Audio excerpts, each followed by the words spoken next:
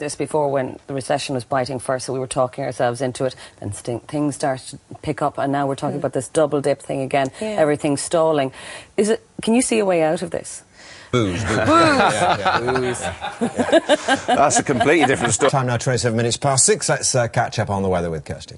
With it, well, you're always talking about me. Yeah, you got great legs. Just moving into the desk here. Yes, moving into Hi. this. Actually, on a... Hi, it's terrible, isn't it? I know. An easy way to stop the kids doing it, present them with the bill. Right, Richard and the Masters.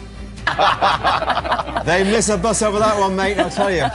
First, though, you could win enough money to eat out as often as you like. If you enter this week's competition, we're giving away a whopping £25,000.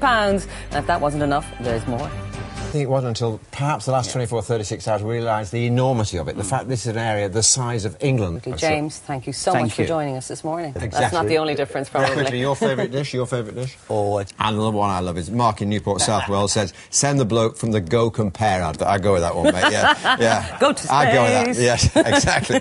And Jamie Fretwell says, send David Cameron to the moon so we don't have to pay taxes. Not that simple, I'd wager. Inevitably, the politicians can't escape. Someone thinks David Cameron should be sent up there. I'm sure there'll be others with a different political hue as well. Let's find out what's happening weather-wise now. Here's Kirsty.